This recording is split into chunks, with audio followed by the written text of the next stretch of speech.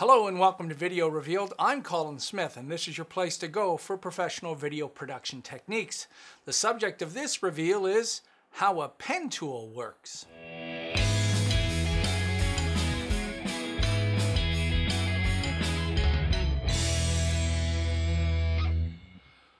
We're going to be looking at Adobe Illustrator, but vector pen tools or Bezier curves are pretty similar throughout many applications, and in lots of Adobe applications they're identical. If you're in InDesign and Illustrator, the pen tools are identical. Photoshop, they're almost completely the same. In After Effects, they do the same thing, just different keyboard shortcuts. So understanding the basics is important. Let's go have a look. So here we have a square, a circle, and a rounded rectangle. Everything you need to know about what you can do with a pen tool are in these shapes. Instead of making them black, it's much easier to see this if I change this to a very bright green and make this a quarter of a point. That way when I'm drawing, I'm just looking at my edges. So let's go have a look at each one of these. I'm using the direct select tool and selecting the points. And you can see what we have here are corner points. It's a point and the Bezier handles are actually collapsed inside the point. There's no roundness involved. That's a square.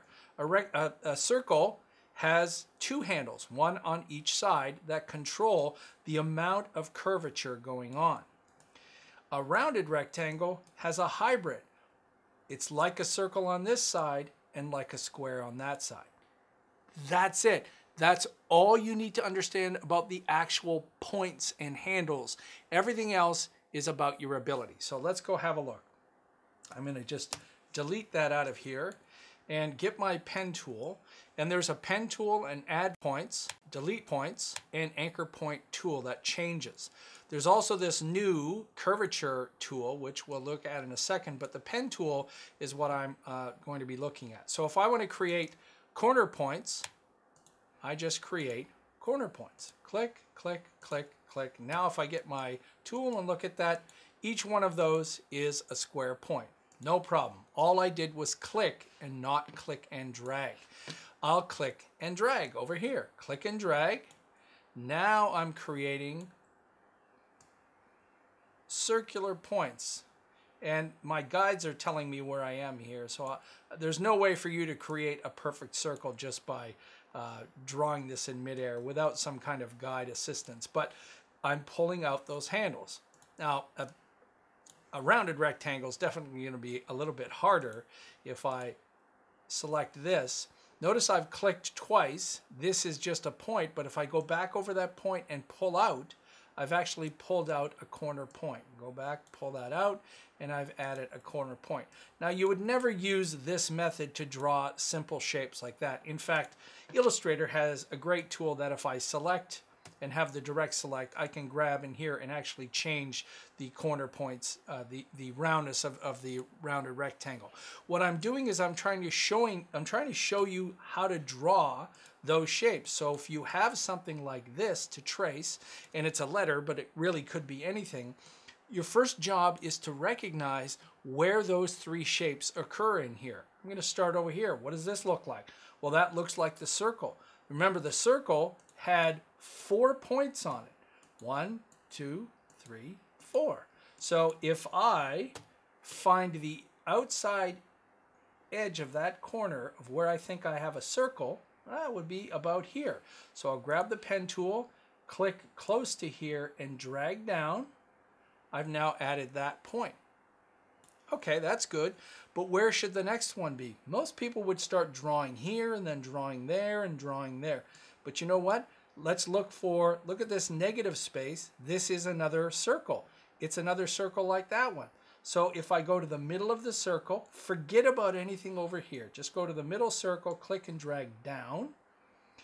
And now I've got two handles to play with. So even though I have this pen tool selected, I'm going to be holding the Command key on the Mac, Control on Windows, and the Shift key to get me up and down points here. So you start dragging that smoothly, come on, until you get to where you're going. Look at that. perfect and no other points in there. Let's look at the bottom.